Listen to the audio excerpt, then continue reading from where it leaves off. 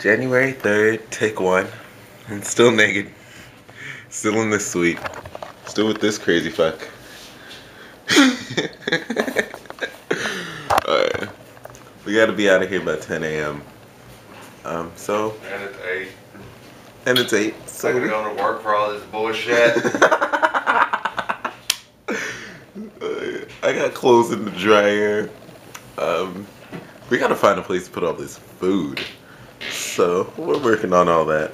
And I'll catch up with you guys later. Peace and love. Okay, it's almost checkout time. But I just wanted to let everyone know that when I wake up, I may not look the best in the world, but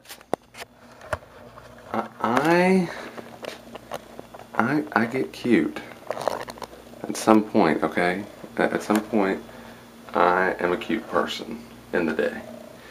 Now, Siobhan, and all of his, or Pop, whatever, all of his interestingness, has decided to wash all the dishes and then put them in the dishwasher too.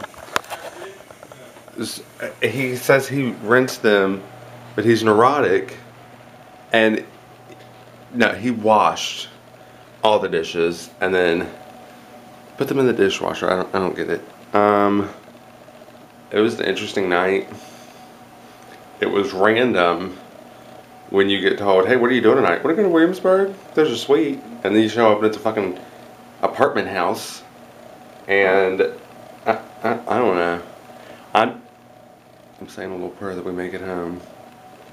But we checked the fluids. Gladys seems like she's going to get us back home. I've got to grab the movies now. Siobhan will be giving y'all the lowdown and uploading these videos later. So everyone out there, have a great day. We're leaving our little paradise.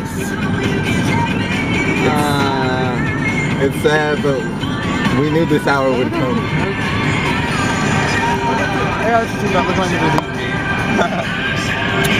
I'll keep you updated, but I gotta drive now.